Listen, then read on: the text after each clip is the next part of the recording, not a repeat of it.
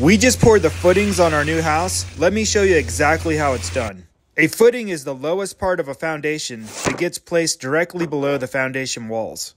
Our plans call for 24-inch wide by 10-inch thick footings, and they need to sit on original undisturbed ground.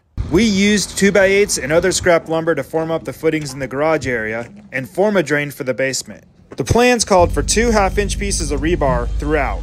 The bottom part of the footing has to be lower than the frost depth in your area. This varies depending on how far north you live. We used a line pump for the pour. It takes the concrete from the truck and pumps it through a hose directly to where you need it.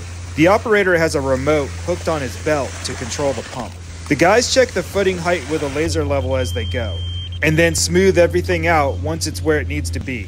And finally, after it was all poured, they snapped lines where the walls go so they could put in their vertical rebar. If you want to see more of this house we're building, be sure to like and subscribe.